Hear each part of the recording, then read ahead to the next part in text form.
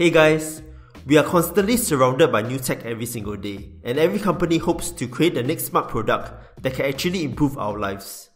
And today, what if I told you that you can listen to music and make phone calls with just your sunglasses? The Zungle Viper is that product. It's created by the company Zungle that aims to redefine wearable devices. It uses bone conduction technology that transmits sound waves to the ears via vibrations.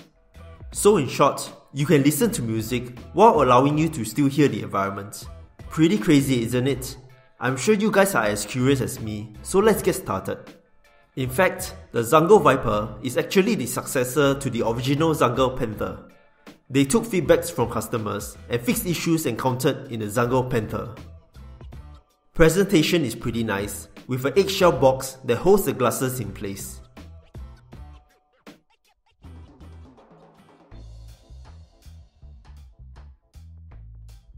Inside, you will also find a charging cable, warranty papers, and a manual guide.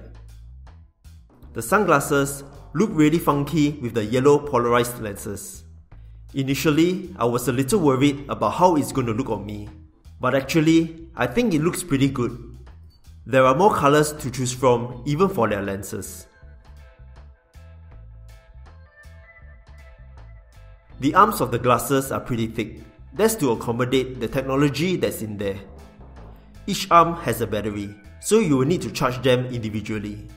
The Zungle LED logo lights up in red when it's charging and cyan when it's full, and it takes around an hour plus to charge to full. It uses Bluetooth 5.0 and pairing it is pretty easy. Look for the Zungle with the emoji and connect to it. The buttons on the left controls the volume and the AI button. The AI button interacts with Siri on iOS and Google Assistant on Android.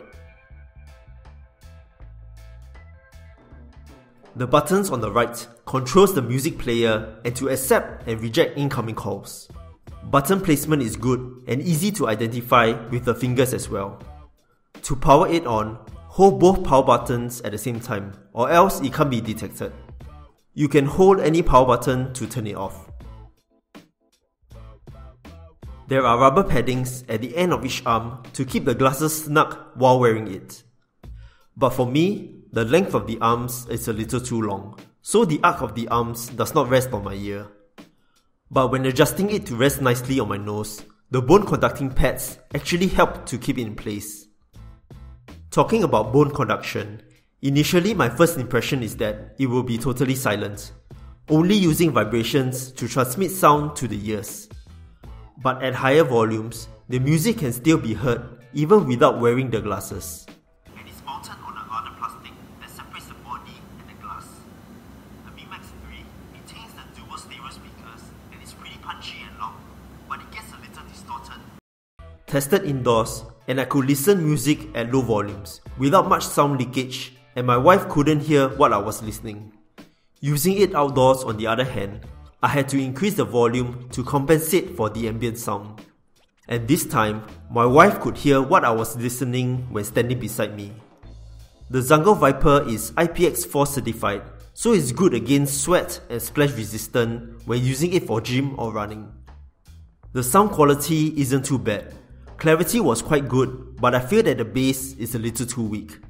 Definitely can't compare to real earphones.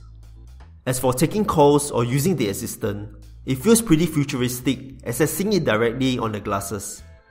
Calls were clear on both sides, and the microphone picked up words clearly for the AI assistant as well.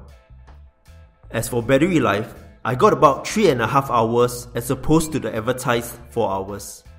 There wasn't any discomfort when using it, even when listening to music for longer periods of time.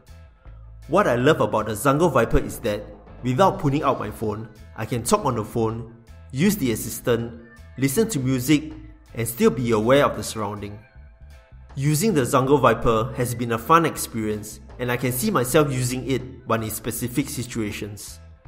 If you are someone that minds what others can hear and prefers privacy, then these glasses are not for you. Other than that, the people that can benefit the most are outdoor people that needs to hear what's going on around them. That's it for this video. I hope you enjoyed it, and if you did, feel free to leave a like. Thanks for watching and see you guys in the next one.